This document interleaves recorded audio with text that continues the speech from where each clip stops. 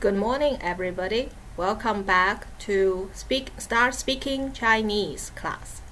I'm your instructor, Catherine. In the last lecture, we talked about we're going to include learning pinyin as part of learning speaking Chinese. And pinyin is how Chinese people start learning speaking this language themselves.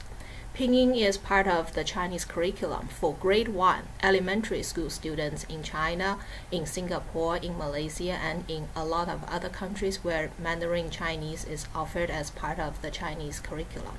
现在来复习一下。Time to review what we have learned so far. 赵、钱、孙、李. There are always some difficult tones and some difficult sounds. Like, it can be very difficult even for native speakers to say that.